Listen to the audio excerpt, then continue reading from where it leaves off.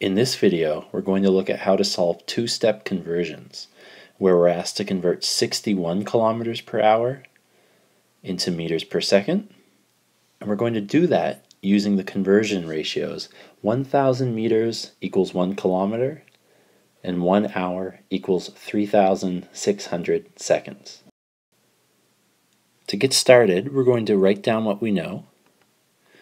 61 kilometers per hour, and we're going to multiply that by the conversion ratio to change kilometers into meters. 1,000 meters equals 1 kilometer, followed by the conversion ratio to relate hours into seconds. 1 hour equals 3,600 seconds.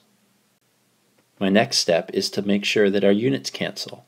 I'm looking at kilometers on top, and I'm dividing by kilometers so my kilometer units will cancel. Whereas with the other units, I'm looking at hours on top and hours on the bottom, so those will cancel as well. That means my units that I'll be left with will be equal to meters per second, which is what we want in our final answer. Simplifying this, we would write 61 times 1,000 meters on top.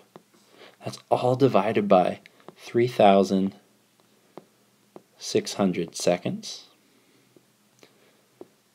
Simplify that again to 61,000 meters all over 3,600 seconds, and we can then write our final answer.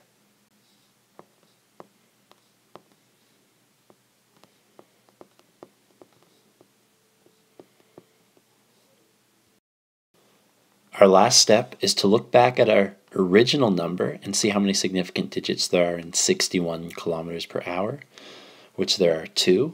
So we need to rewrite our final answer with 2 significant figures.